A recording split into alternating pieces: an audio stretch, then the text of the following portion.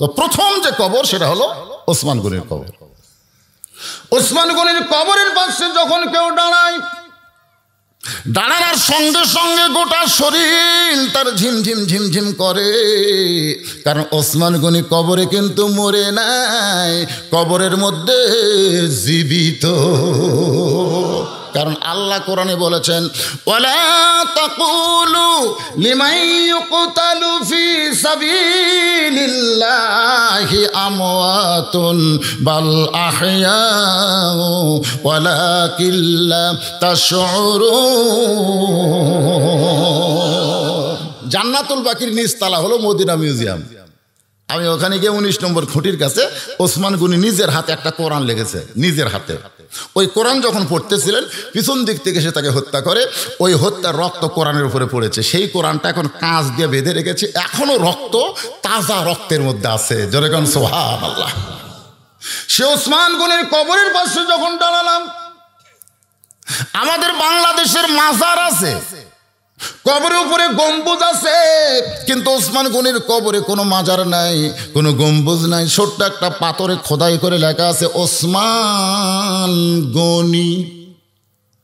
অথচ আল্লাহ কোরআনে বলেছেন, আল্লাহু গানিয়ুন ওয়া আনতুমুল ফুকারা, আমি হলাম ধনী, পৃথিবীর সব ফকির। কিন্তু রাসূল বলেছেন ইল্লা ওসমানও গানিয়ুন, ইল্লা মানে ব্যতীত ওসমান ছাড়া, ওসমান হলো ধনী। সমস্ত সাহাবীরা বললেন, ইয়া রাসূলুল্লাহ, ওসমান ধনী কিভাবে হয়? সবাই ফকির, ওসমানও ফকির হবে, ধনী কিভাবে হয়? রাসূল বললেন, এ ডিগ্রি আমি দেই নাই, আল্লাহ দিয়েছে। সুবহানাল্লাহ কন না কেন? সমস্ত সাহাবীরা বলে, হুজুর ওসমানকে আল্লাহ গানি ডিগ্রি কেমনে দেয়?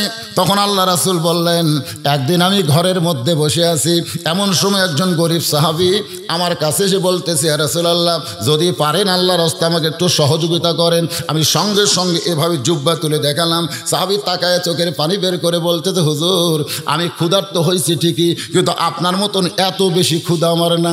এই বলে যখন গরিব সাহাবী যাবার চাই, নবী ডাকতে বললেন, সাহাবী যাও কেন? বলে, হুজুর আপনি আমারে কি সহযোগিতা করবেন? আপনি যেইভাবে পেটে পাথর বেঁধে আছেন, আপনি তো আমারই কিছুই দিবার পারবেন না।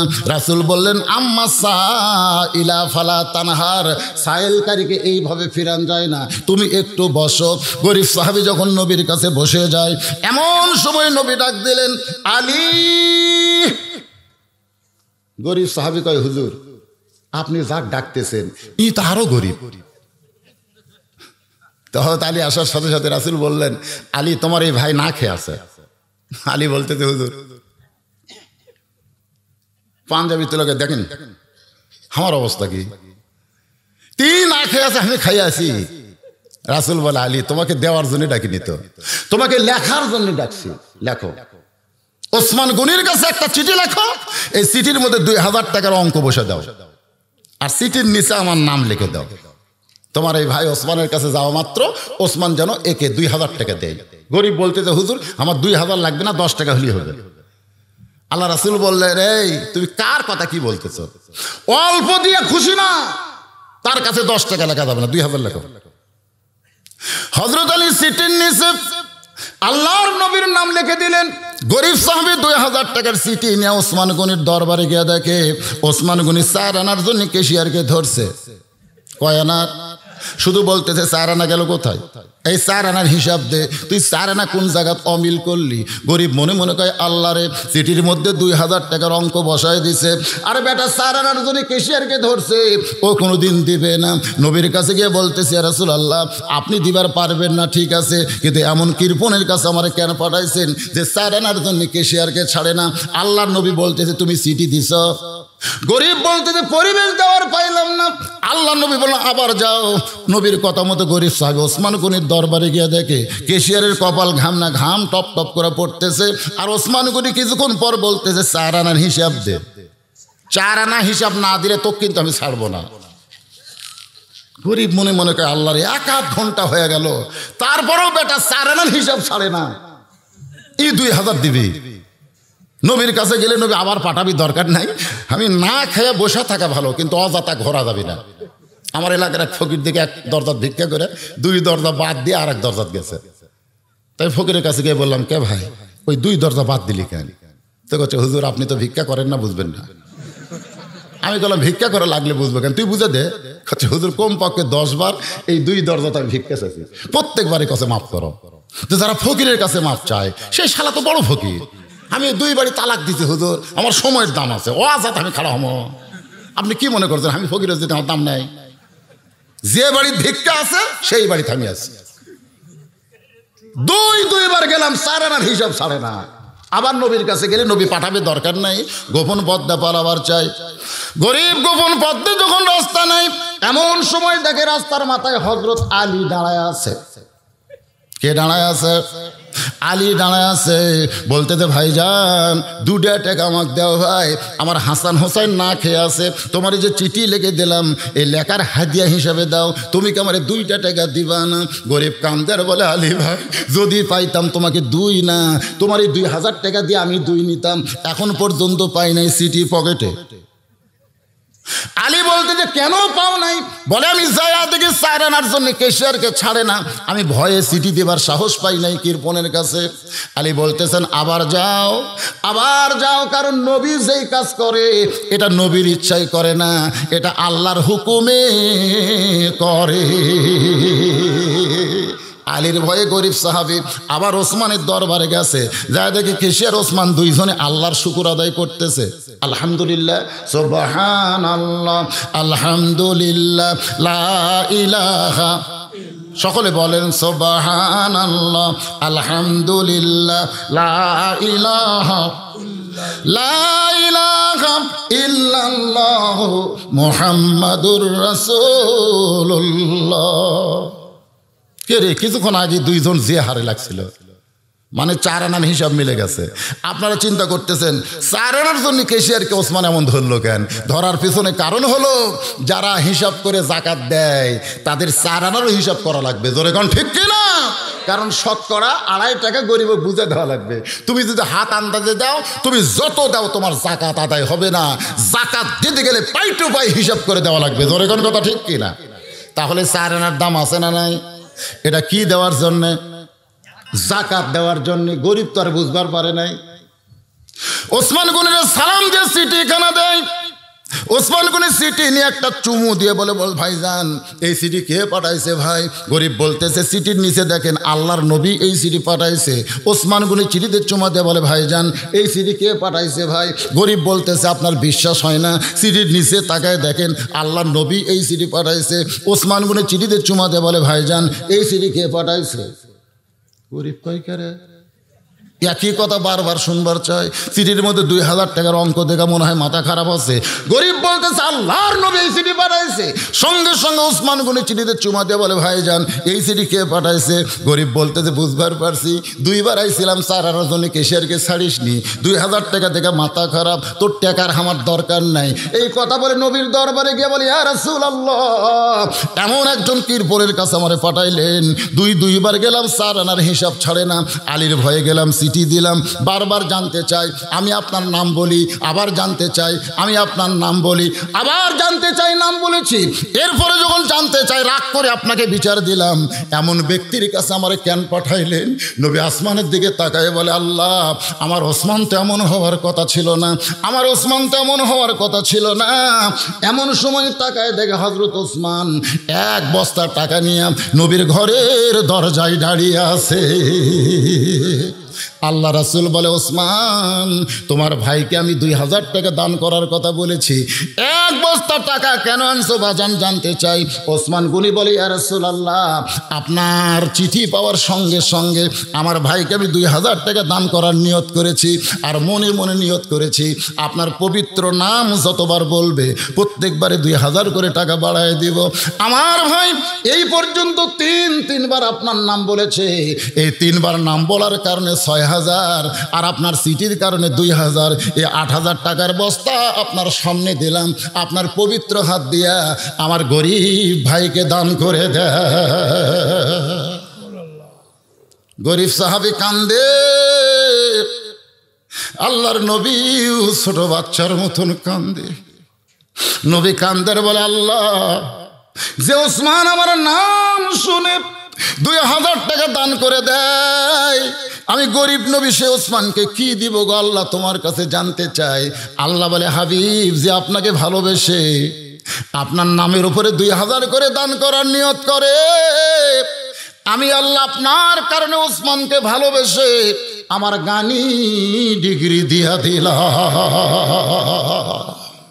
সে ওসমান হাত ধরছে কার? ভুলে গেছেন রাখালের হাত ধরে বসে আছে। আজকে দেখবো রে, মনে দেখবি আমাকেও দেখাবি রে। সোনাল্লাহ কন্যা ওসমান গুনে রাখালের হাত ধরে বসে আছে। এমন সময় জামাতের সময় হয়ে গেছে, নামাজের যখন জামাতের সময় হয়ে গেছে, মুয়াজ্জিন আকামত শুরু করেছে। আকামতের মধ্যে যখন কদ কামাতিস সালাহ, ওই সময় হযরত ওমর মেহরাবের মধ্যে ঢুকছে। আপনারা হয়তো বলবেন হুজুর কোন দিক দিয়ে ঢুকলো? যখন আল্লাহ রাজত্ব চলবে তখন মসজিদের ইমাম মানে একটা করে নেতা, খালি ইমাম না, সমাজের একটা বড় নেতা। জোরে কোন কথা ঠিক কিনা? এই জন্য মেহরাব থেকে ছোট্ট একটা দরজা, এই দরজার ওই পারে একটা রেস্ট রুম আছে। ওই রেস্ট রুমে আমি দেখছি মক্কা মদিনায় যখন ইমামেরা আসে তখন ইমাম হামাকের মতো, ইমাম সে মার্সিডিজ গাড়ি, হায় সর্বনাশ, পুলিশের গাড়ি। ইমাম নামতিছে, 2 পুলিশ দৌড়ে যায়, ইমামের দরজা ধরে টানতিছে, গাড়ির দরজা ধরে টানছে, ইমাম নামছে, সেলুট দিয়ে 1 পুলিশ সামনে 1 পুলিশ পিছনে, ইমাম খালি। আমি কই এটা কোন দেশ রে? পুলিশ ইমামক স্বাগতম দিয়ে নামায়, আর আমাকে দেশত পুলিশ উদ্রক ধরবার।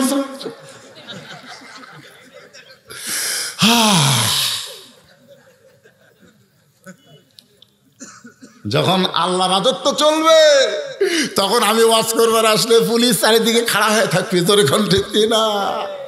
আর যখন শয়তানের রাজত্ব চলবি, কি ওয়াজ করতিস রে, রিপোর্ট দে।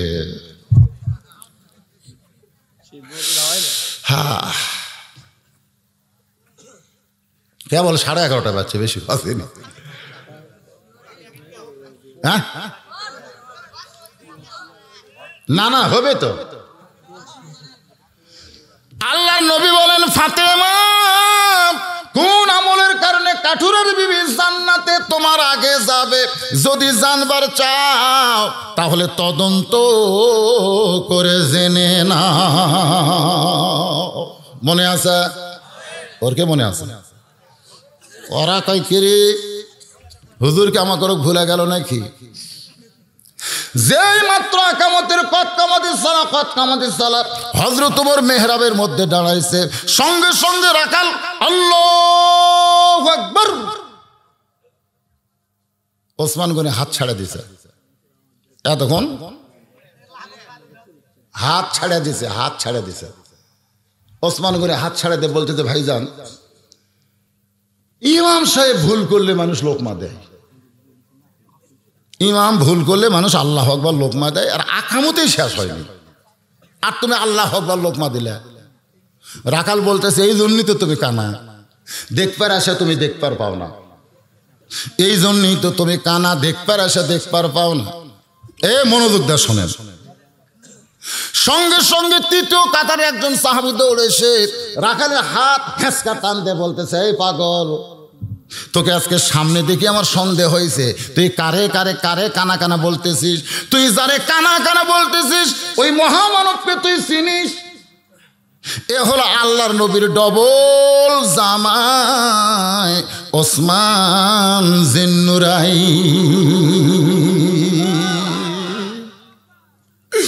রাখাল চিৎকার করে আল্লাহ আল্লাহ, এই জন্য আমি ভিতরে ঢুকবার চাই। নবীর দামি দামি সাহাবীর মধ্যে আমি রাখাল কেমনে ঢুকবো? আমি এত বড় দামি মানুষকে কানা কইছি, এই জন্য আমি ভিতরে ঢুকবার চাই না, কিন্তু এই পথিক আমার সর্বনাশ করছে। ওমর ফারুকের দিকে আঙ্গুল তুলে বলতেছে, ওই পথিক আমার সর্বনাশ করেছে। ওই পথিক আমারে কইছে, হযরত ওমরকে যদি দেখবার চাও তাহলে সামনে কাতারে দাঁড়াইলে মেহরাবের মধ্যে যাকে দেখবে তিনি হলেন হযরত ওমর। আমার সারা জীবনের সাধনা একটা বার শুধু হযরত ওমরকে দেখতে চাই। হযরত ওমরকে দেখার জন্যে সামনে কাতারে দাঁড়ানোর পরে ওই পথিককে যদি মেহরাবে দেখতে পাই তাহলে তোমরাই বলো আমার আল্লাহু আকবার লোকমা ছাড়া তো উপায় নাই। আমি আল্লাহু আকবার লোকমা দিয়া ওই পথিক ওই জায়গা থেকে সরাই দিব, ওই জায়গায়কে হযরত ওমরকে আমি এক নজর দেখতে চাই। হাজার হাজার সাহাবীরা কান্দে, হাজার হাজার সাহাবীরা কাঁদতেছে। রাখাল চিল্লায় বলে, আল্লাহ বারান্দায় নামাজ পড়া ভালো, এই ভিতরে কেন কান্দা কান্দি শুরু হয়ে গেল? ওসমান গনি বলে, রাখাল ভাই, ভিতরের মুসল্লি কান্দার কারণ হলো তুমি যারে পথিক পথিক বলতেছ তিনি হলেন হযরত ওমর। গাছের গোড়া কাটলে গাছটা যেমন ঠাস করে পড়ে যায়, রাখাল তেমনি পড়ে গিয়া কাটা মুরগির মতন ওমর ফারুকের সামনে বলে, আমির আল মুমিনিন, আমি আপনাকে তওবা পড়াইছি, আমি আপনারে মুনাফিক কইছি, আমি আপনারে ভণ্ড কইছি, আপনি অধম রাখালকে কিছুই বলেননি। সমস্ত সাহাবীরা চিল্লায় বলে, কে রে সামনে কাতারে, কারে তওবা পড়াইছে, কারে মুনাফিক কইছে, কারে ভণ্ড কইছে, এতক্ষণ তাকে তোমরা কেন সাইজ করো না? সমস্ত সাহাবী যখন চিল্লা উঠছে, কারণ এমন ব্যক্তিকে বলতেছে আমি আপনাকে তওবা পড়াইছি, মুনাফিক কইছি, ভণ্ড কইছি, আপনি আমারে কিছুই বলেন নাই। সমস্ত সাহাবীরা গুজরে বলে, এতক্ষণ তাকে সামনে রাখার কারণ কি? সমস্ত সাহাবী চিল্লায় যখন উঠেছে, ওমর ফারুক জোড় হাত করে বলতেছেন, আতিউল্লাহ ওয়া আতিউর রাসূল ওয়া উলিল আমরি মিনকুম, আল্লাহর আনুগত্য করো, নবীর অনুসরণ করো। আমি যদি তোমাদের আমির হই আমার কথা কি তোমরা মানবা না? বলে, আমির আল মুমিনিন কি বলবে? আপনাকে তওবা পড়ানোর কথা বলে, আপনাকে মুনাফিকের কথা বলে, আপনাকে ভণ্ডর কথা বলে। যে আমার রাস্তাতে গেলে শয়তান 40 দিন যায় না, সে ওমরের সামনে এমন কথা বলে, ওমর কেন কিছু কয় না? ওমর কান্দার বলে, সাহাবী রে, আকামত যখন হয়ে গেছে, আকামত যখন হয়ে গেছে, আগে নামাজ আদায় করতে হবে, নামাজের পরে আল্লাহর কোরআন দিয়ে এই রাখালের বিচার হবে। আল্লাহর বিচার দিয়া আজকে তোমাদের দেখাবার চাই এত কথা হজম করার পিছনের কারণ কি তোমরা কি জানতে চাও? লিল্লাহি তাকবীর। সমস্ত সাহাবীরা বলে, আমির আল মুমিনিন, নামাজের আগে বললে ভালো হতো।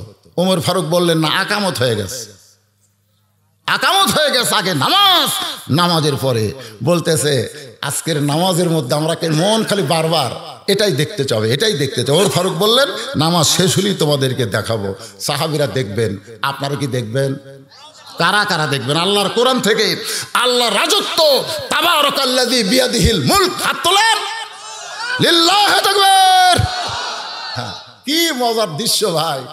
নামান জীবনে তো বহু খালি শোনা গেলেন, আজকে দেখেন ওমর ফারুক দেখাবে, সাহাবীরা খালি দেখার জন্য মনে করতেছে নামাজটা তাড়াতাড়ি শেষ করলেই হয়। তবে নামাজ পড়তে খুব বেশি লাগলে 2 রাকাত। হামাকের তো লাগে কয় মিনিট? হামাকের নামাজ কয় মিনিটে 2 রাকাত? কথা কয় না, এক একজন এক এক কথা বলতে পারে, যাই যত জোরে মারে নাকি কন। হ্যাঁ, আমি আর আমার একসাথে মুসল্লি 2 জন ঢুকছি, জোহরে 4 রাকাতের নিয়ত করছি, আমার 2 রাকাত না হতে ওর 4 রাকাত শেষ। তা আমি করলাম, কে রে ভাই, একসাথে 2 জন ঢুকলাম, আমার 2 রাকাত হতে তোমার 4 রাকাত সুন্নত শেষ হলো কেমনে? আপনার চর্চা নাই। আমি বললাম, তোর কেমনে চর্চা আছে? দিকে সূরা ফাতিহা শোনা তো। হুজুর এত জোরে পড়ছি আপনি বুঝবার পারবেন না। আমি বললাম, আমি যদি না বুঝি তোর 2 কান্দের ফেরেশতার খবর কি? তাই তো। আরে পাগলা, এত জোরে সূরা ফাতিহা পড়ছি, ফেরেশতার বুঝবার পারিনি, লেখেও নি। জোরে ঘর কথা ঠিক ধরলেন। আল্লাহ কেড়ে ফেরেশতা কলম খাড়া খেললে লেখবো কি আল্লাহ কি যে কলম গড় করে আমরা বুঝতে পারিনি। এই তারাবির মধ্যে সনাজির গড় করে এক দোয়া পড়ে না, 4 রাকাতে পর একটা দোয়া পড়ে না, গড় তাহলে আগে বোঝা সনাজির মধ্যে মাঝখান থেকে কি করছে মনে নেই। আপনারা কি মনে করছেন যত জোরে কোরআন শরীফ পড়বেন সে একটাও লেখা পড়বি না। হাসরের ময়দান আল্লাহ বলবে একরা কেতাবাকা, এই যে তোর কিতাব তুই পড়, তো দেখবি নামাজ নাই। আল্লাহ আমি এত নামাজ পড়ছি নাই, তুই কি করছু, তুই কি পড়ছু, তোর ফেরেশতারাই বুঝবার পারিনি, ফাঁকা তো রে লেখেন। এই জন্য আল্লাহ বলেছেন ফাওয়াইলুল লিল মুসাল্লিন আল্লাযীনা হুম আন সালাতিহিম সাহুন। আসরের নামাজের পরে ফাতেমা চুপি চুপি ওই কাঠুরার বাড়ি জামিলা, কাঠুরার বিবি জামিলার ঘরের দরজায় জামিলা জামিলা বলে ডাকতেছে। জামিলার দরজায় এসে দাঁড়িয়ে গেছে। ফাতেমা বলে জামিলা আমি নবীর মেয়ে ফাতেমা, একটু মেহেরবানি করে দরজা খুলে দাও। ও জামিলা আমি নবীর মেয়ে ফাতেমা, একটু দরজা খুলে দাও। জামিলা ছোট বাচ্চার মতন কাঁদতেছে। ফাতেমা বলে কান্দো কেন? বলে আমার সারা জীবনের সাধনা খাতুনে জান্নাত ফাতেমাকে এক নজর দেখতে চাই। ফাতেমা বলে জামিলা তাহলে দরজা খোলো। জামিলা বলে কেমনি খুলবো, স্বামী আমার বাড়িতে নাই, আর স্বামীর হুকুম ছাড়া ফাতেমার জন্য দরজা খুলতেও আমি ভয় পাই। চমকে উঠছে, বাবা রে এটা কি বউ রে, স্বামীর হুকুম ছাড়া ফাতেমার জন্য দরজা খুলতেও ভয় পায়, আর আমাকে বউ। হায় আমি মায়েদেরকে বলতেছি মা একটা ফকুন নিয়ে আসলে বাড়ির দরজা খুলবেন না। ফাতেমা আসলে দরজা খোলেনি। এই ফকুনিরা হলো চোরের ওস্তাদ, জানেন? এরা বাড়ির মধ্যে কুটি হুন্ডা থসেন, কুটি কি থসেন ভিতর যায় সব দেখে, দেখা চোরক কয় হুন্ডা ওই সাইডে আছে, আর ওই সাইডে কারেন্টের মোটর আছে এই সাইডে। চোর ফকুনি কয় ধর 50 টাকা বকশিস লে যা। পরের দিনকার কোনার হুন্ডা নাই। এটা চোর কিভাবে জানলো? ফকুনির সাথে লাইন আছে। আর এখনকার অধিকাংশ ফকুনি স্বামী কয় দে মর্দা তালাক দে, দরকার ভিক্ষা করে খামো দে। শালা একটা ফকুনিকে ভিক্ষা দেবেন, একটা ফকুনি ভিক্ষা দেবে না। নবীর শিক্ষা করো না ভিক্ষা, মেহনত করো সবে। আলু তোলা লাগে একটা ফকুনি পাওয়া যায় না, ধান ঝাড়া লাগে একটা ফকুনি নেই, চাইলেই পাই কাম করবি কুত্তা কেরে। নবী কথা তোর বাড়ি কি আছে জানি, তো কথা আমার বাড়িতে কম্বল আছে, বলি কম্বল বেছে অর্ধেক টাকাটা একটা কুড়িয়াল কিনে দিতে, কুড়িয়াল কুড়িয়াল কাম কর তোর মর্দা, আর অর্ধেক টাকাতে খাদ্য কিনে দিতে যা। নবীর শিক্ষা করো না ভিক্ষা, মেহনত করো। আর আমরা আসলি দে দে কি রে। আপনারা হয়তো বলবেন হুজুর আপনি ফকিরের বিরুদ্ধে লাগলেন কেন? ফকির চলবে না তো। শুধু অসহায় বিধবা, বৃদ্ধ, ন্যাংরা, কানা, রুগী, মাজুর এইরকম অসহায় ব্যক্তি যদি আসে এক মুঠের জায়গাতে 1 কেজি দিবেন, এত ফকির দেওয়া লাগবে না, 1 ঝনক দিবেন। বিশ্বাস রাজি আছেন? এই মায়েরা খবরদার, স্বামীর হুকুম ছাড়া ফকুন্নির জন্যও দরজা খোলা যাবে না। হাইরে কন্যা, এটা হলো নিয়ম ইসলামের। জামিলা বলতে ও নবীর মেয়ে ফাতেমা আপনি আজকের মতো বাড়ি ফেরত যান, আগামীকাল যদি এই সময় আসেন আসা মাত্রই আমি দরজা খুলে দিব। ফাতেমা চিন্তা করে যে মেয়েটা স্বামীর হুকুম ছাড়া দরজা খোলে না, এই মেয়েটার বাড়ির মধ্যে ঢুকতেই হবে। এমন কি আমল করেছে যে আমল করার কারণে আমার আগে আল্লাহ জান্নাত দেবে? আপনারা কোন তো আকর্ষণ বাড়ছে না কমছে? পরদিন আসরের নামাজের পরে ফাতেমা চুপি চুপি যখন রওনা দেয়, পিছন থেকে এক ছোট বাচ্চা ডাকতেছে মা গতকাল বিকেলবেলা কোথায় গেছিলেন? আমিও আপনার সঙ্গে যাবার চাই। ফাতেমা তাকায় দেখে বাচ্চার নাম হলো হোসাইন, বয়স হলো মাত্র 3.5 বছর। কি করবে ফাতেমা? ওই জেদি সন্তানকে নিয়ে যখন জামিলার ঘরের দরজায় হোসেন চিল্লায় বলতেছে মা এই ভাঙ্গা ঘরের দরজায় আপনি কেন আইছেন মা? একটা জঙ্গলের ধারে ঝুবড়ি বাড়ি, সেই বাড়ির দরজায় আমার মা কেন আসছে? ফাতেমা দরজায় গিয়ে বলে, জামিলা দরজা কি খুলবা না? জামিলা বলতেছে 1 ঘন্টা হলে দরজায় দাঁড়ায় আছি, আসা মাত্রই খুলে দিব। ফাতেমা বলতেছে তাহলে খুলে দাও। জামিলা বলতেছে, কে যেন আপনাকে মা মা বলে ডাকলো? ওই বাচ্চা নিয়ে যদি ঢুকতে চান তাহলে আজকের মতো ফেরত যা, কারণ আমার স্বামী শুধু আপনার ব্যাপারে অনুমতি দিছে। আপনি যে বাচ্চা নিয়ে আসবেন এইটা আমি স্বামীর কাছে জানতে পারি নাই। ফাতেমা বলতেছে, জামিলা ছোট্ট একটা বাচ্চা নিয়ে আইছি, বয়স হলো মাত্র 3.5 বছর। এই 3.5 বছর বাচ্চা নিয়ে ঢুকলে আর কি হবে? জামিলা বলতেছে, আপনি নবীর মেয়ে হতে পারেন, কিন্তু ফতুয়া আমার চাইতে আপনি কম জানেন। ফাতেমা চমকে বলতেছে, আমি নবীর মেয়ে হলে কি হবে? তোমার সাথে ফতুয়া কম জানি? জামিলা বলতেছে, হ্যাঁ, আপনার হোসেন যদি 2 বছর হইতো আমার স্বামীর হুকুম লাগতো না, কারণ 2 বছরের বাচ্চারা দেখবার পারে কিন্তু বুঝবার পারে না। কথা বুঝলেন? 2 বছরের বাচ্চা দুধ খায়, জোরে কোন কি খায়? মায়ের স্তরের দুগ্ধ যতদিন খাবে ততদিন খালি দেখবার পারবে, মেমোরির মধ্যে লিবার পারবে না। কিন্তু যখনই 2 বছর পার হবে তখন খালি দেখবি না, ওটাই এই জায়গাতে আবার ছবি করবি। এই জন্য রাসূল বলেছে, তোমার 2 বছরের বাচ্চা যদি ঘরের মধ্যে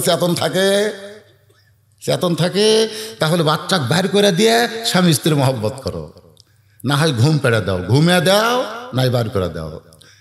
2 বছর বাচ্চার সামনে তোমার হালাল বউকে তুমি আদর করো না। যদি করো ওই বেড়া এসে বলতে পারে, আব্বা তাই মাছ চাপে ধরছিল রে। যখন পারে কি পারে না? ইসলাম কত সুন্দর, ইসলাম কত সুন্দর। নিজের 2 বছর বাচ্চার সামনে আমার হালাল বউ আদর করা যাবে না। আর বাংলাদেশ ইসলাম না থাকার কারণে কাতি মাসে কুত্তা দিবস পালন হয়। 14 ফেব্রুয়ারি ভ্যালেন্টাইন ডে, জানেন না? ওয়ার্ল্ড পার্কে আমাদের বগুড়ার এসপি 100 জন ধরছে, 100 জোড়া, যেটি সেটি মনে কাতি মাসে কুত্তা, কোনো শরম নাই। মসজিদের সামনে 2 কুত্তা প্রেম করতেছে, জুম্মার দিনে সবাই যাবে, কুত্তার দিকে যে প্রেমের মজা পাতে কুত্তা লড়ে। আমি এসে বললাম, কেরে কুত্তা, খেরের পালা আছে, বাঁশের আড়া আছে, প্রেম করবি যা, গোপন জায়গার যা। এখানে মসজিদের সামনে 2 কুত্তা আমার দিকে খালি টুক লাগা আছে, লড়ে না তো, টানা দিয়ে আছে, লড়ে না। 2 কুত্তা আমার বলতে, হুজুর খালি আমরা যেটি সেটি প্রেম করি। 14 ফেব্রুয়ারি ভ্যালেন্টাইন ডে, মানব কুত্তারাও যেখানে সেখানে জোড়া লাগে।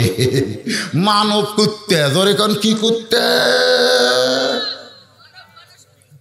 এই জন্য আমি বলবো 14 ফেব্রুয়ারি আপনারা বলবেন কাতি মাসে কুত্তা দিবস। এটা ফেসবুকে, ইউটিউবে যাবে না? ইউটিউবে যাবে না? একটা মারিয়ে দেন, এটা ইউটিউবে যাক, গোটা বাংলাদেশ হয়ে যাক। যারা 14 ফেব্রুয়ারি ভ্যালেন্টাইন করবি ওরা কই কে রে, এটা কুত্তা রে। আজকে একটা হোক, একটা মিছিল দিবে না? এখনকার ওয়াজ কিন্তু যেখানে ওয়াজ সেখানে শেষ না, গোটা বিশ্ব হবে। একটার সাইড মতো একটা মারবেন। আমি বল 14 ফেব্রুয়ারি আপনারা বলবেন কাতি মাসে কুত্তা দিবস, বলতে পারবেন না? 14 ফেব্রুয়ারি, মাশাআল্লাহ, ভালো করে ওটা কিন্তু তোমরা হিডিং করে দিবে যে 14 ফেব্রুয়ারি কাতি মাসা কুত্তা দিবস, বজলুর রশিদের স্লোগান। জনগণ বুঝুক পাবলিক কি দিনে। হ্যাঁ, কাল থেকে ভাইরাল হয়ে যাবে। আল্লাহর বান্দার একটু মনোযোগ দেবেন। ফজরের নামাজ শেষ হলে ওমর ফারুক দেখায় দিবে, মনে আছে না ভুলে গেছে? আর জামিলা বলতেছে, হোসেনের বয়স যদি 2 বছর হয় তাহলে হোসেনকে ঢুকলে কোনো সমস্যা নাই, কিন্তু 3.5 বছর হচ্ছে, আমি দরজা খুলতে পারবো। হোসেন চিল্লায় বলতেছে, মা এই মেয়েটা অত্যন্ত খারাপ মেয়ে, মা যে মেয়ে আমার মা আসলে দরজা খোলে না, আর আমি হোসেন সঙ্গে থাকার কারণে দরজা খোলে না। হোসেনের রাগ বেশি না কম? যে হোসেন নানা ঘোড়া বানায়, নানা ঘোড়া বানায়, নবী ঘোড়া বানায়, আর সেই হোসেনের জন্য দরজা খুলতেছে না, খেপে গেছে। মা এই খারাপ মেয়ের ঘর দরজায় কেন আইছেন মা? সঙ্গে সঙ্গে ফাতেমা হোসেনকে বুকের সঙ্গে চাইপা ধরে গালে মুখে চুমা দিয়ে বলে, বাবু তুমি ছোট্ট মানুষ, বোঝো না? তুমি যারে খারাপ বলতেছ তোমার নানা বলেছে ওই মেয়েটা তোমার মায়ে বায়ের আগে জান্নাতে যাবে। তুমি যাকে খারাপ বলতেছ তোমার নানা বলিছে। ওই ঘরের মেয়েটা তোমার মায়ের আগে জান্নাতে যাবে। সঙ্গে সঙ্গে হোসেন চিল্লায় বলে, মা, এই কথা যদি আমার নানা বলে থাকে তাহলে এই কাঠুরার বইয়ের দরজায় কেন, চলো নানার কাছে যাই। মায়ের হাতটা ধরে আল্লাহর নবীর কাছে এসে ডাকতে বলে, নানা, আমার মায়ের আগে একটা কাঠুরার বউ জান্নাতে যাবে। কোন আমলের কারণে যতক্ষণ না বলবে নানা ততক্ষণ আমি হোসাইন তোমাকে ছাড়বো না। একে দৌড়ে গিয়ে নানার হাতটা চাইপা ধরে বুকের সঙ্গে ধরছে। তুই আর মাখছে না? ও নানা, তুমি আর মাখছে না? একটা কাঠুরের বইয়ের দরজা থামা মাও কেটে দিছে। তার মানে ছোট্টবেলা মাও হারাছ, মায়ের দয়া তুমি বোঝো না। কোন আমলের কারণে ওই কাঠুরের বউ জামিলা আমার মায়ের আগে জান্নাতে যাবে যতক্ষণ না বলবে ততক্ষণ তোমার হাত আমি ছাড়বো না। সঙ্গে সঙ্গে নবী ডাক দেয়, আলী, আলী রে। হযরত আলী দৌড়ে এসে বলতেছে, রাসূলুল্লাহ আমারে ডাকলেন কেন? আল্লাহর নবী বলতেছে, আমি এখন রাসূল না, তোর শ্বশুর হয়ে আমি জামাইক ডাকছি। আমি তোর শ্বশুর, তুই আমার জামাই। এখন রাসূল বাদ দে। কি হয়েছে আব্বা? তোর বেটা আমার হাত চাপা ধরছে, এমন হেঁচকা টান মারতেছে, না বলা পর্যন্ত হাত ছাড়বে না। আলী বলতেছে, হোসাইন তোমার নানার হাত ছাইড়া দাও। হোসেন বলতেছে, আব্বা আপনি জানেন না আমার মাও কোথায় পাঠাছে আপনি জানেন? ওই কাঠুরার বউ নাকি আমার মায়ের আগে জান্নাতে যাবে। এটা যতক্ষণ না বলবো আমি হাত ছাড়বো না। নবী বলে, আলী রে বলে দে, বলে দে। আলী বলতেছে, হুজুর আপনি নিষেধ করেছিলেন। রাসূল বলতেছে, আজকে বলো, আনা মাদিনাতুল ইলমে ওয়া আলিউ বাবুহা, আমি হচ্ছি এলেমের শহর, তোমারে বানাইলাম তার দরওয়াজা। আলী বলতেছে, হোসাইন কোন আমলের কারণে তোমার মায়ের আগে কাঠের বউ জান্নাতে যাবে যদি শুনতে চাও তোমার নানার হাত ছাইড়া দাও। এবার হোসেন দৌড়ে এসে বাবার হাত ধরে বলে, বাবা তাহলে সত্যিই কি আমার মায়ের আগে ওই কাঠের বউ জামিলা জান্নাতে যাবে? ফাতেমা বলতেছে, ওগো স্বামী তাহলে সত্যিই কি, তাহলে কি এমন আমল করেছে জামিলা? আলী বলতেছেন, ফাতেমা তোমার কি মনে আছে একদিন দুপুর বেলায় আমাকে অন্দরমহলে ডেকে ছোট বাচ্চার মতন কাঁদতেছিলে, তুমি বললে হাসান হোসেন না খেয়ে আছে, বাড়িতে কোনো খাবার নাই, আমার কাছেও কোনো টাকা পয়সা নাই, তুমি একটা ওড়না আমার হাতে দিয়ে বললে, স্বামী গো এই ওড়নাটা বিক্রি করে যাওয়া হবে, সেই টাকার দিয়ে আজকে খাবার কিনে আনবেন। আলী বলে, ফাতেমা তোমার ওড়না আমার পকেটের মধ্যে নিয়ে আমি বাজারে ঘুরতেছিলাম, আর মন বলতেছিল ওড়নাটা বের করে যদি বিক্রি করতে চাই, আর খরিদ্দার যদি বলে কার ওড়না, আমি যদি বলি আমার বউ ফাতেমার ওড়না, তাহলে খরিদ্দার মনে মনে চিন্তা করবে যে স্বামী বইয়ের জিনিস বেচা খায়, এই স্বামী তো দুর্বল স্বামী। আমি আলী পকেটের মধ্যে ওড়না নিয়ে ঘুরতেছিলাম, হঠাৎ দেখে একজন খরিদ্দার এসে আমাকে সালাম দিয়ে বলে, আলী ভাই আপনি মনে হয় কিছু বিক্রি করবেন। আমি আলী চমকে গেলাম, তোমার ওড়না আছে আমার জামার পকেটের মধ্যে, আর খরিদ্দার বলতেছে আপনি কিছু বিক্রি করবেন। আমি তাকায় দিকে খরিদ্দার একটা ব্যাগ আমার সামনে ধরেছে, আমি তোমার ওড়না বের করে যখন ব্যাগের মধ্যে দিলাম, দেখি খরিদ্দার একটাবার তোমার ওড়নার দিকে না তাকায়া ওই ব্যাগের মাথা ধরে আমাকে 6টা দিরহাম দিয়া খরিদ্দার খুব তাড়াতাড়ি চলে গেল। আলী বলতেছে, ফাতেমা আমি আশ্চর্য হয়ে গেলাম, এটা কেমন খরিদ্দার? আমি 6টা দিরহাম নিয়ে খাবার দোকানে বললাম, ভাইজান 6টা দিরহামের যে খাবার হয় চোপলা করে তাড়াতাড়ি খাবার দাও, আমার হাসান হোসেন ক্ষুধার জ্বালাই কাঁদতেছে। দোকানদার 6 দিরহামের টোপলা সাজায়া আমার হাতে যখন দিবে, আমি 6টা দিরহাম বের করে দোকানদারকে দিব। এমন সময় এক ফকির আমার সামনে এসে বলতেছে, আলী রে আমার বাড়িতে 3 দিন হলে ক্ষুধার আগুন জ্বলতেছে, যদি পারো একটু সাহায্য করো। আলী বলে, ফাতেমা আমার এত রাগ হইল, হাসান হোসেনের জন্য খাবার টোপলা নিব 6 দিরহাম দিয়া। এমন সময় ফকির আমার সামনে, আমি যেন ফকিরকে বলি মাফ করো, কিন্তু আল্লাহর কোরআন বলতেছে আম্মা সা ইলা ফালা তানহার। এখন কোরআনের আয়াতকে খেয়াল করে আমি ফকিরকে 1টা দিরহাম দিয়া 6টা দিরহামের মধ্যে 5 দিরহাম দিয়ে খাবার নিব। এমন সময় আল্লাহর কোরআন বলতেছে, মা তুনফিকু মিন শাইইন ফি সাবিলিল্লাহি ইউফা ইলাইকুম ওয়া আনতুম লা তুজলামুন। আলী রে, তুই যদি ফকিরকে 1টা টাকা দিস, আল্লাহ তোকে 10টা টাকা দেবে। তুই যদি 6টা দিরহাম দিস, আল্লাহ তোকে 60 দিরহাম দেবে। আলী বলে, ফাতেমা, আমি আল্লাহর কোরআনকে বিশ্বাস করে ফকিরকে 6টা দিরহাম যেই মাত্র দিলাম, ফকির হাসতে হাসতে 6টা দিরহাম নিয়ে যখন চইলা যায়, দোকানদার আমাকে বলতেছে, আলী ভাই, টোপলা করলাম, খাবার না নিয়ে ফকিরকে দিলেন, এখন খাবার টোপলার খবর কি? আলী বলতেছে, আমি গোপনে এমন একজনের সঙ্গে ব্যবসা করেছি, আমার টোপলা দেওয়া হবে না, তুই 2 বস্তা খাবার প্যাকেট কর। আলী বলে, ফাতেমা, আমি দোকানদারকে 2 বস্তা খাবার প্যাকেট করে আমি মনে মনে ঘুরতেছিলাম দুঃখ নিয়ে যে আমার হাসান হোসেন ক্ষুধার জ্বালায় কাঁদতেছে, আর আমি 6টা দিরহাম ফকিরকে দিলাম। কিন্তু ঈমান বলতেছে, আলী রে, আল্লাহ কোনোদিন ওয়াদা খেলাপ করে না। জোরে কোন সুবহানাল্লাহ। আলী বলে, ফাতেমা, মনটা খারাপ করে বাজার থেকে ঘুরতেছিলাম, হঠাৎ দেখে এক ব্যক্তি উট নিয়ে বাজারের দিকে আসতেছে। আমারে দেখে সালাম দিয়ে বলে, আলী ভাই, অযথা বাজারে ঘোরা জায়েজ নয়, আপনি যদি পারেন উটটা কিনে নেন। আমি তখন বললাম, ভাই রে, এমটি পকেট, আমার 1টা টাকাও নাই, আমি তোমার উটটা কেমনে নেব? উটওয়ালা বলতেছে, 100 দিরহাম বাকিতে উটটা কিনেন, বিক্রি করে আপনি টাকা দেবেন, এটাও কি আপনি পারবেন না? আলী বলে, ফাতেমা, আমি আশ্চর্য হয়ে গেলাম। উটওয়ালা আমাকে 100 দিরহামে বাকি উটটা দেওয়ার পরে আমি উট নিয়ে যেই মাত্র বাজারে গেলাম, চারিদিক থেকে খরিদ্দার আমাকে ঘিরে ধরে বলতেছে, আলী ভাই, এত সুন্দর উটটা তুমি পাইলে কোন জায়গায়, দাম কত নিবা? আমি বললাম, দাম বলবো না, তোমরাই বলো। এক খরিদ্দার আমার হাত ধরে বলতেছে, আলী ভাই, দরদাম করে কি হবে, 160 দিরহাম আপনাকে দেব, আপনি কি উটটা দেবেন? আলী বলে, ফাতেমা, আমি আশ্চর্য হয়ে গেলাম, 160 দিরহামে উট বিক্রি করে উটওয়ালাকে 100 দিরহাম দিয়া বাকি 60টা দিরহাম নিয়ে আমি দোকানে এসে দেখি দোকানদার রাগ করে 2 বস্তা প্যাকেট করে বসে আছে। আমারে দেখেই কই, আলী ভাই, 2 বস্তা কিন্তু প্যাকেট হয়ে গেছে। আমি কইলাম, দাম কত? বলে 60 দিরহাম। আলী বলে, ফাতেমা, ওই 60 দিরহাম দিয়ে 2 বস্তা খাবার নিলাম। ফাতেমা বলতেছে, জামিলা আমার আগে কেমনে জান্নাতে যাবে সেইটা না বলে আপনি কি পেশাল ধরছেন? আলী বলে, ফাতেমা, জানতে গেলে ধৈর্য ধরা লাগবে। জোরে কর না সুবহানাল্লাহ।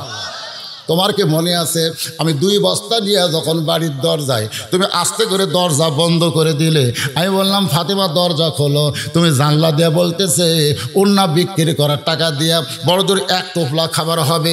2 বস্তা খাবার কোথায় পাইলেন?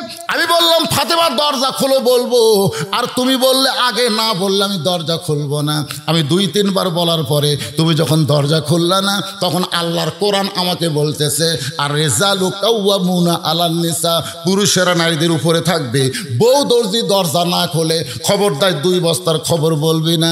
আমি আলী রাগ করে 2 বস্তা কান্দে নিয়ে নবীর দরবারে, আল্লাহর নবী আমাকে দেখা মাত্র দৌড়ে এসে আমার কাঁধ থেকে 2 বস্তা নামায় নেয়া আমার কপালে একটা চুমা খায়। আমি কইলাম, ইয়া রাসূলুল্লাহ, আপনি এত ভালো, কিন্তু আপনার মেয়ে কিন্তু ভালো না। আল্লাহ রাসূল কয়, আমার মেয়ের দোষ কি? বলে, দরজা খাড়া হয়ে কয়েকবার বললাম, দরজা খুললো না। রাসূল বললেন, দরজা যদি খুলতো তুই কি আমার কাছে আসতি? কচ্ছে, না, আমি তো আসতাম না। তাহলে আমার মেয়ে দরজা না খুলি তো ভালো হয়েছে, আমার কাছে আইসিস। আলী, বলতে পারিস ফাতেমার ওন্না কে কিনছে? তুই কি জানিস না আলী, তোর কাছে যেই ফকির ভিক্ষা নিল সেই ফকিরকে? আলী বলতেছে, ইয়া রাসূলুল্লাহ, আমি কেমনে জানবো? রাসূল কয়, আলী, যে তোর কাছে উট বিক্রি করছে তার পরিচয় কি? যে উটটা কিনলো তার কি তুই বলতে পারিস? আলী বলতেছে, আল্লাহ এবং রাসূলই ভালো জানে। শুনবেন না? কলজা ভরে গেল রে। কোন জায়গা তাচ্ছি রে? 9:30 থেকে 12টা বাজলো না, পেশাবো লাগতেছেন আপনি কর, মানে আমি যে কোনো একটা অজুহাতের মোনাজাত করবো, আমি পারতেছি না। কি আছে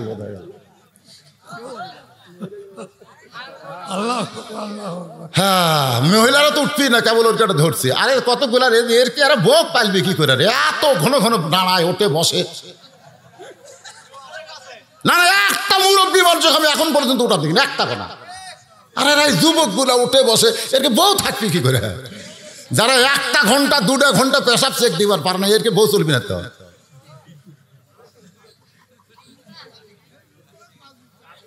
না খালি যুবক দিচ্ছেন উঠবি ফ্যান, এরাই তো মাহফিল করছে। কি লেখছে যুব সমাজের উদ্যোগে, ঠিক কিনা কন? যুব সমাজ যে মাহফিল করলো, আপনার খুশি না বেজার? কারা কারা খুশি হাত দেখেন তো দেখি। লিল্লাহে তোলেন তোলেন না, লিল্লাহে তাকবীর। ভাইজান আপনাকে তো কম পক্ষে 10 টাকা দেওয়া লাগবে। খুশির একটা শুকরিয়া স্বরূপ নিম্নে, ওপরে আপনি 500 দেন, 1000 দেন, কিন্তু নিচে 10 টাকা দিবেন। কারা কারা দিবেন আল্লাহকে একটু হাত দেখেন তো দেখি, যারা যারা দিবেন। একে হাত তুললো না। মাওলানা মুহাম্মদ ওয়ালা আলি সাইয়্যিদিনা শাফিআনা। আল্লাহর বান্দার একটু মনোযোগ দেন। আল্লাহ নবী বলে, আলী ফাতেমার ওড়না কিনেছে স্বয়ং আল্লাহ জান্নাতের ফেরেশতা দিয়া। সুবহানাল্লাহ বলেন না কেন? কারণ পর্দানিশী নারীকে আল্লাহ এত ভালোবাসে যে একজন পর্দানিশী নারীর ওড়না দুনিয়ার কোনো মানুষ কিনবে, এইটা আল্লাহ পছন্দ করে না। সুবহানাল্লাহ কোন? এই জন্য জান্নাতের ফেরেশতাকে খরিদ্দার বানায়া আমার আল্লাহ তাআলা জান্নাতের 10টা দিরহাম দিয়া, 6টা দিরহাম দিয়া আলী তোমার কাছ থেকে ওড়নাটা কিনে আমার আল্লাহ তাআলা ফাতেমার ওড়নাটা জান্নাতের মধ্যে যত্ন করে রেখেছে। রাসূল বলে, আলী রে, যেই ফকির তোর কাছে ভিক্ষা চাইছে ওই ফকিরটা হলো ওই ফেরেশতা। আমার আল্লাহ তাআলা তোমাকে পরীক্ষা করার জন্য ওই ফেরেশতাকে ফকির বানায়া তোমার কাছে পাঠায় দিছে। আল্লাযী খালাকাল মাউতা ওয়াল হায়াতা লিয়াবলুয়াকুম আইয়ুকুম আহসানু আমালা। সুন্দর আমল পরীক্ষা করার জন্যে তুমি তোমার হাসান হোসেনকে বেশি ভালোবাসো না আল্লাহর কোরআনকে বেশি ভালোবাসো, এই পরীক্ষা করার জন্য ফকির ফেরেশতাকে ফকির বানায় আবার পাঠায় দিছে। জোরে কান সুবহানাল্লাহ। সামনে বড় ওয়াজ করার জন্য 5000 টাকা দিবে খোরশেদ নাম জুমিয়ালাই। মাশাআল্লাহ, এই জমিয়ালা ভাইজান আগামী বছর ওয়াজ করার জন্যে 5000 টাকা দান করবে। জোরে কান মারহাবা। কোন তো এত খুশি কেন? আল্লাহ তার জমিকে বানাইছে জান্নাতের বাগান। সুবহানাল্লাহ খান। এ ওসিলা আল্লাহ জান্নাত দেবে, এই জন্য খুশি হয়ে শুকরিয়া তান 5000 টাকা দিবে। আল্লাহ তার এই বিশাল দানকে কবুল করেন, সকলে বলে আমিন। রাসূল বলেন, আলী ওই ফেরেশতা ফকির হইয়া তোমার কাছে আসলো, তুমি কোরআনের কারণে ফকিরকে 6টা দিরহাম দিলে। ফকির যখন ফেরেশতা হইয়া আল্লাহর কাছে 6টা দিরহাম দেয়, আল্লাহ তাকায় দেখে ফেরেশতার চোখ দিয়ে পানি পড়তেছে। আল্লাহ বলে, ফেরেশতা কান্দিস কেন? ফেরেশতা বলে, আল্লাহ তোমার খেলা বুঝলাম না। যে হাসান হোসেন ক্ষুধার জ্বালায় কান্দে, মা ওড়না বিক্রি করে দিছে, সেই ওড়না তুমি কিনা নিলে, আবার সেই 6টা দিরহাম তুমি ফেরত নিলে। আল্লাহ বলে, ফেরেশতা যে উটের পিঠে চড়ে ফাতেমা জান্নাতে যাবে ওই উটটা আজকে বিক্রি হবে। সুবহানাল্লাহ খান। রাসূল বলে, আলী রে, ওই ফেরেশতা জান্নাতের উট নিয়ে তোমার কাছে 100 দিরহাম বাকিতে বিক্রি করে, তুমি যখন 100 দিরহাম বাকিতে না উঠটা, সঙ্গে সঙ্গে ওই ফেরেশতাকে আল্লাহ খরিদ্দার বানায়া 160 দিরহাম দিয়া উটটা যখন তোমার কাছ থেকে কিনে নেয়, তুমি 100 দিরহাম ফেরত দিলা, 6 দিরহামের 60 দিরহাম আল্লাহ তোমারে দুনিয়ায় দিয়া দিল। ফাতেমা বলে, স্বামী গো, এখানে জামিল আমার আগে জান্নাতে কেমনে যাবে এইটার কিন্তু ওয়াজ হয় নাই। আলী বলতে যে, ফাতেমা তুমি খাতুনে জান্নাত হওয়ার কারণে আল্লাহ তোমাকে উটের পিঠে করে জান্নাতে নিয়ে যাবে। সুবহানাল্লাহ খান। কিন্তু জান্নাতের কাছে গিয়ে উটটা হেমাজুরি ঘাড় কাত করে থাকবে, উটটার জান্নাতের দিকে হাঁটবে না। ফেরেশতা বলে, আল্লাহ খাতুনে জান্নাত ফাতেমা উটের পিঠে চলে যায়, কিন্তু উটটা যে জান্নাতের দিকে যায় না। আল্লাহ বলে, উটটা যদি সহজে না যায় তাহলে টেনে টেনে জান্নাতে নিয়ে যাওয়া লাগবে। ফেরেশতা বলে, মাবুদ উটটার কি ধরে টানবো, টানার মতন তো কিছুই নাই। আল্লাহ বলবে, ফেরেশতা আমি ফাতেমার ওড়না কিনে জান্নাতের মধ্যে যত্ন করে রেখেছি, ওই ওড়নার একটা অংশ উটের গলায় বেঁধে দাও, আর একটা অংশ নিচের দিকে ছেড়ে দাও। এবার ফেরেশতানি উটের গলায় ওড়নাটা বেঁধে দেওয়ার পরে ওড়নার একটা অংশ যখন নিচের দিকে ঝুলতে থাকবে, ফেরেশতা বলে আল্লাহ এখন উটটাকে কে টেনে জান্নাতে নিয়ে যাবে? আলী বলে ফাতেমা। ওই সময় আল্লাহ ডাকতে বলবে জামিলা, ও কাটুরের বউ জামিলা, তোমার স্বামী গভীর রাতে আমার কাছে কেঁদে কেঁদে বলেছে আল্লাহ যে বউটা আমার ফাতেমার জন্য স্বামীর হুকুম ছাড়া দরজা খোলে না, আমি একজন কাটুরিয়া, আমার বউকে জীবনে কোনো সুখ শান্তি দিবার পারি নাই, আমি স্বামী হইয়া তোমার কাছে কান্দি, আমার জামিলা রে তুমি সবার আগে জান্নাত দিও। আলী বলে ফাতেমা তুমি খাতুনে জান্নাত, আমি স্বামী হইয়া তোমার জন্য কোনোদিন দোয়া করি নাই, কারণ তুমি হাসান হোসেনের মা, তুমি নবীর মেয়ে, তুমি আলীর বিবি, তুমি আমলকারিনী, কিন্তু একজন স্বামী হইয়া জামিলা বিবির কারণে খুশি হইয়া যে দোয়াটা করেছে, আল্লাহ বইয়ের জন্য স্বামীর দোয়া ফেলাইতে পারে না বলে তোমার আগে জামিলারে কেমনে জান্নাত দেয়? খাতুনে জান্নাতকে বাদ দিয়া জামিলারে কেমনে জান্নাত দেয়? এই জন্যে বলবে জামিলা আমার খাতুনে জান্নাত ফাতেমাকে উটটারে টেনে টেনে জান্নাতে নিয়ে যা। এবার জামিলা এসে উটের নিচের অংশটা টেনে টেনে উটটাকে জান্নাতের দিকে নিয়ে যাবে। আলী বলে ফাতেমা তুমিও মনে করবা আমি খাতুনে জান্নাত, আমি জান্নাতে যাচ্ছি, আমি জান্নাতে যাচ্ছি, কিন্তু আল্লাহর হিকমত হলো উটের পিঠ থেকে তোমার পা জান্নাতে দেওয়ার আগে ওই কাঠুরার বিবি জামিলার পা জান্নাতে আগে যাবে। সঙ্গে সঙ্গে ফাতেমা বলে মাবুদ যে মেয়েরা পর্দার ভিতরে থাকবে আর যে মেয়েরা স্বামীর কথা মেনে চলবে এই সকল মেয়েদেরকে ফাতেমা জামিলার সঙ্গে জান্নাত দিও। আপনারা সত্যি করে বলেন তো মেয়ে মানুষের ওয়াজ হয়নি? এই সত্যি করে কেন হয়নি? কারণ এখানে দুটো ওয়াজ আছে, একটা হলো পর্দা আর একটা হলো স্বামীর কথা মতো চলে। এরা কিন্তু স্বামীর কথা শোনে না।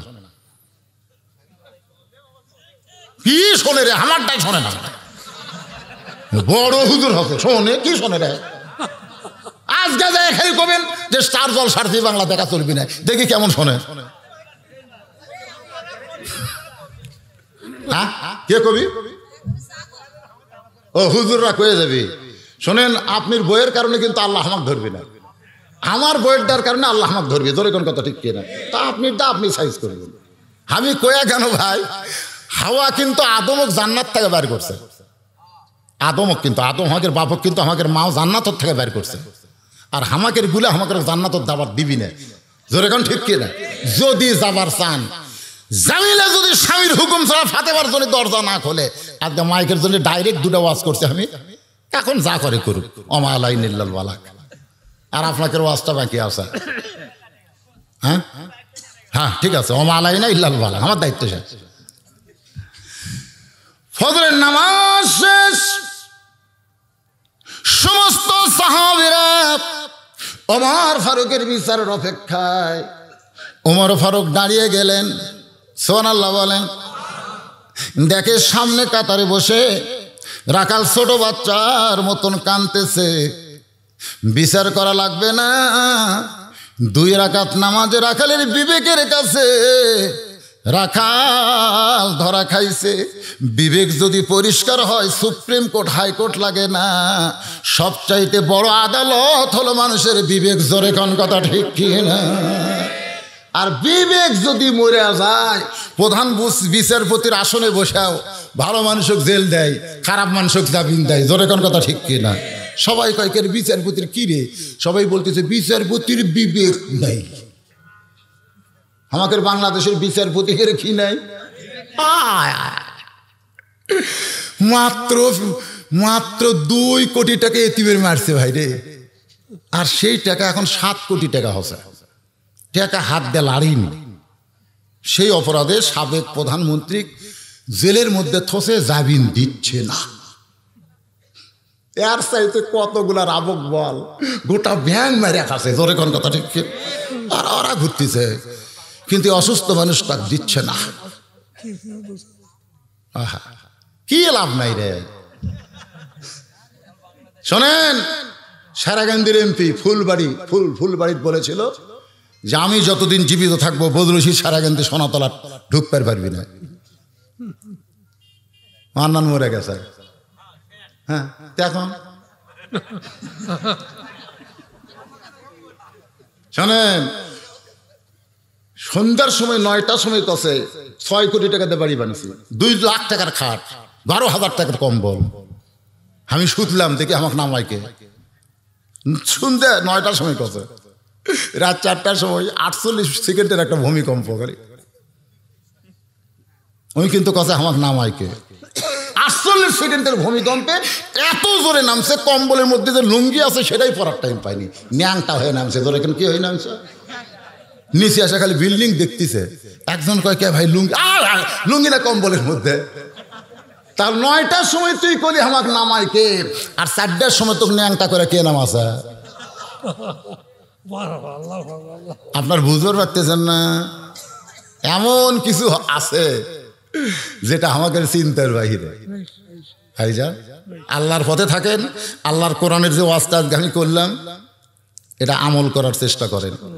আর যারা মাহফিল করছে যুবকেরা, সোনার চানেরা কোথায় তোমরা একটা আসো তো বাবা। এই যুবকগুলো কুটিরে যারা মাহফিল এদের লিখছে যুব সমাজের উদ্যোগে, সমাজটা কোথায়? আসো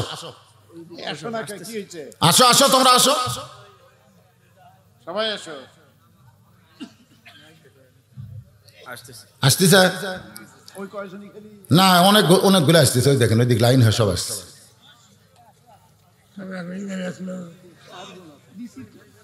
এই দেখো, সভাপতি সাহেবের এটা চালু করে দাও। নাই খেলা নাই এখানে কুটি। ও যাও, আপনারা উঠবেন না, কেউ বসেন। যে সমস্ত যুবক ভাইদের উদ্যোগে আজকের এই আল্লাহুম্মা আনতাস সালাম ওয়া মিনকাস সালাম তাবারাকতা ইয়া যাল জালালি ওয়াল ইকরাম। আয় আল্লাহ, যুবকদের উদ্যোগে যে যুবকেরা গান বাজনা নিয়ে মত্ত হয়, সেই যুবকের আল্লাহ তোমার জন্য তোমার কোরআনের বাগান লাগাইছে। আমরা সকলে প্রাণ খুলে যুবকদের জন্য দোয়া করবো। আল্লাহ, এই যুবকগুলোকে ইসলামের জন্য, ইমানের জন্য, জান্নাতের জন্য কবুল করে নাও। যুবকদের কাছে ওয়াদা চেয়েছি 5 ওয়াক্ত নামাজ। যুবকেরা ইনশাআল্লাহ বলেছে, মাবুদ এই যুবকদের নফস থেকে শয়তানকে দূর করে দিয়া সবগুলো যুবককে 5 ওয়াক্ত নামাজি কবুল করো।